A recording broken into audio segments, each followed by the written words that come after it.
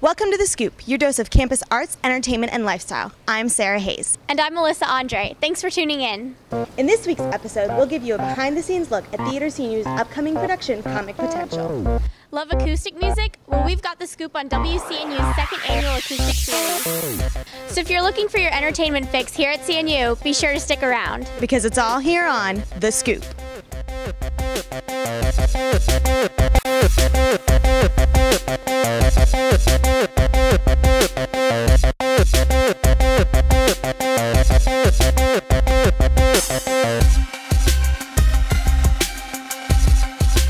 Road trips often make for some great stories, but is the newest blockbuster hit, Due Date, worthy of 5 stars? The Scoop correspondents Brittany Marks and Jimmy Robson give you the details in this week's He Said, She Said.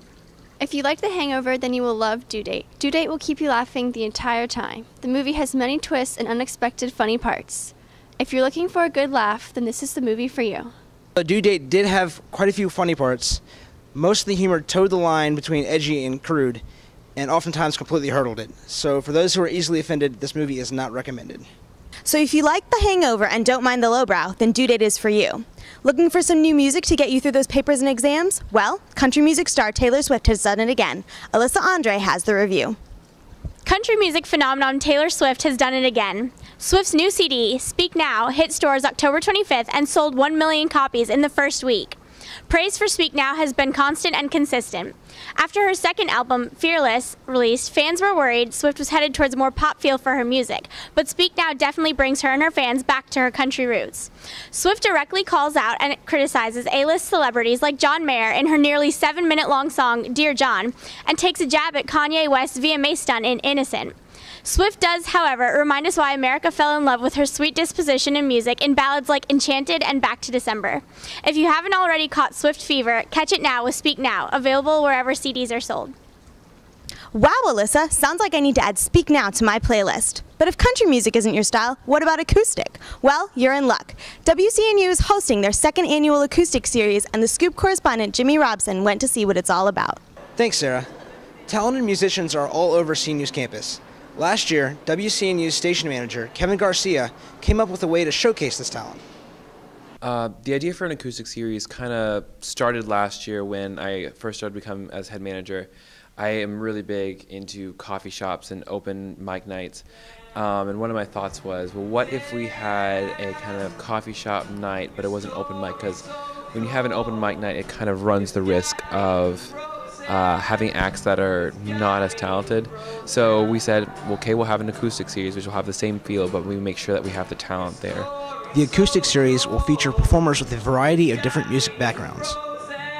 I've been playing music for as long as I can remember, really. I play a multitude of instruments, you know, any type of stringed instrument, anything I can get my hands on, really. Now, what influenced you to start playing music, and who are some of your biggest influences?